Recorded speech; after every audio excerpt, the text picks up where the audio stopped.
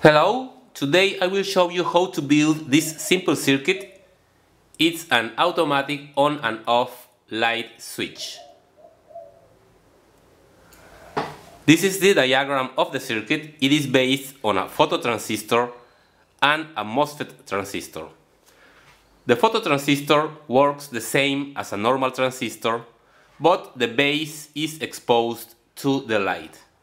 When the light shines on the base, the transistor permits the pass of current from collector to emitter. On the other hand, the MOSFET permits the pass of current when we apply a voltage to the gate. When there is no light shining on the phototransistor, there is a voltage that flows to the gate through the resistor, and the current can flow through the lamp, and the lamp is on.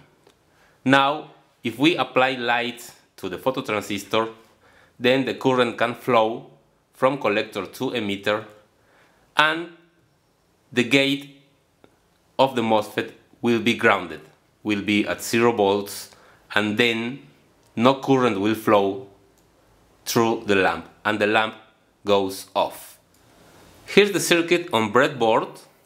This is the phototransistor, only has 2 pins, collector and emitter, because the base is here exposed to the light. Let's see the circuit working. It is connected to the power supply, but the lamp is off because the light is shining on the phototransistor. But if we block the lights, then the lamp goes on.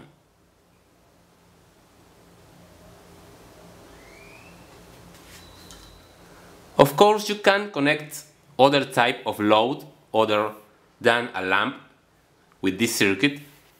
You can use a relay here and use the relay to drive any kind of equipment that you may want.